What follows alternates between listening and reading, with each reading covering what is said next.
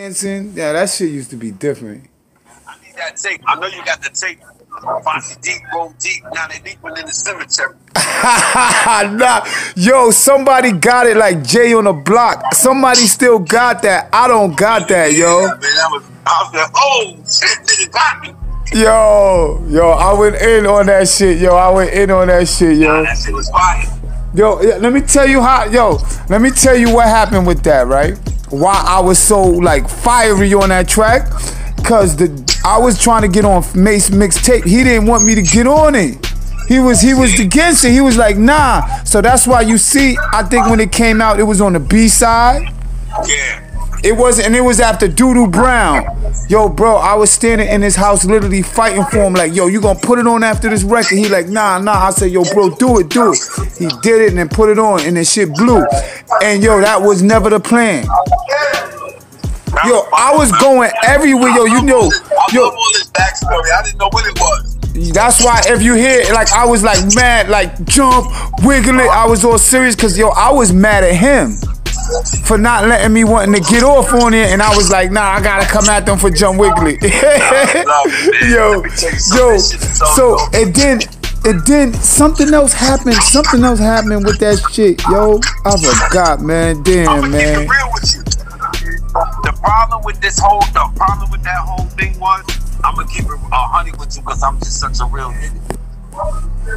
Them niggas had so much real beef that I didn't want that shit to trickle into what the fuck we was doing musically. Yeah. Because I was like, yo, this, honestly speaking, man, I don't got no problems with that nigga like that.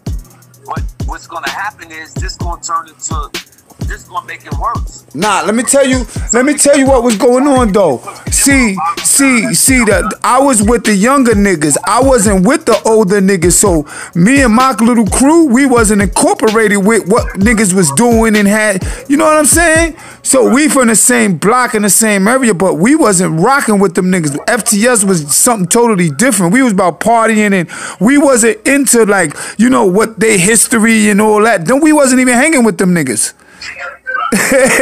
They was there, they was the big homies, but we wasn't hanging with them niggas. I was just like, oh nigga, this shit about to turn into some real shit. Nah, so that's why you see, even when you see, I was going to the fourth all of the time. I was in all the parties and everything. Like, say, even when we was rapping against each other, I was over there. So at that time, this D was trying to get us signed to Bad Boys.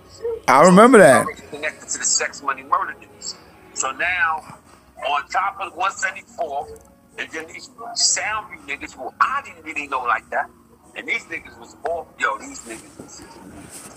I used to want to tell Fred, you might want to leave these niggas alone. Because when the D and them niggas went, I was fall from wow. I had to go about that. Yo, bro, we gotta get together and do a podcast. You with my Brody right now, so I know the information is there. I'ma call you, man. We gonna have to do the podcast and talk this shit out. We gonna catch this shit up, man. All right, man. Yo, how's